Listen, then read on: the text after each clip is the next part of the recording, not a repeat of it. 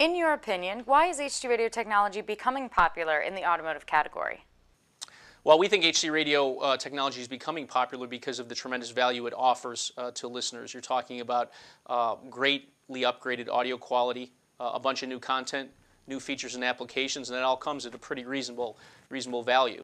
Audio quality, FM sounds like CDs, AM sounds like today's FM, full stereo, great music experience again. New content, what's that? Well, there's a feature called multicasting, which allows FM broadcasters to broadcast multiple different audio streams on a given FM frequency. So a lot of new diverse choice not available on analog FM.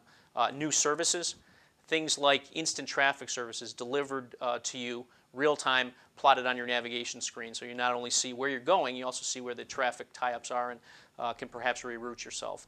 Or features like iTunes tagging. I like a song, I hadn't heard it before, I press a button on my radio. That information is captured, and the next time I go to iTunes, I'll have a list of all those songs that I might want to preview and purchase. And then finally, it all comes at a pretty good price. That price is free. Once you drive that car off the lot, all those that great audio quality, all those new services are going to come to you with no charge.